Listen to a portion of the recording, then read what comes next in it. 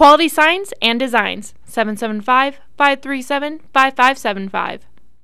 One 15-year-old juvenile was transported via Pahrump Valley Fire and Rescue ambulance to Desert View Hospital this afternoon following a police pursuit. News 25 learned from the mother, who arrived on scene shortly after the crash, that her son had stolen her vehicle after he was placed on an ankle monitoring system from juvenile probation here in Nye County. The Nye County Sheriff's Office says that this juvenile is a robbery suspect from last week who was released on the ankle monitoring bracelet. Nye County Sheriff's Office deputies tell us that they caught up with the vehicle at Calvada and Blagg Road, which is where the pursuit began, when they witnessed that the vehicle was driving erratically. Several witnesses told News 25 that the vehicle went on and off the roadway, almost striking several other drivers on the roadway. Nye County Sheriff's Office deputies and Nevada Highway Patrol took up pursuit, which traveled throughout the town of Pahrump and through Comstock Park.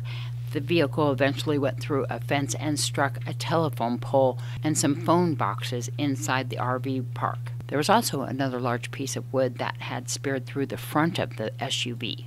Valley Electric arrived on scene along with AT&T to do the repairs on the utilities in the area. It's unclear if there was any power outages because of this accident. The juvenile was also taken into custody on scene and will be transported to juvenile probation after he is released from the hospital.